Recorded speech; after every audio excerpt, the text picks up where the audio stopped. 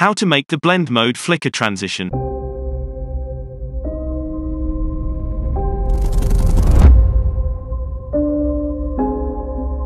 Today's video is sponsored by the Greek Freak. Add a Fusion cross dissolve between your clips. Right-click in the transition, and select to open it in the Fusion page. Delete the dissolve node, add a merge node, and connect your second clip to the merge as a foreground. With the merge node selected, right-click in the blend slider, and select to modify with anim curves. Go to the modifiers tab, change the curve to easing, and set the in and out to sine. Go back to the tools tab.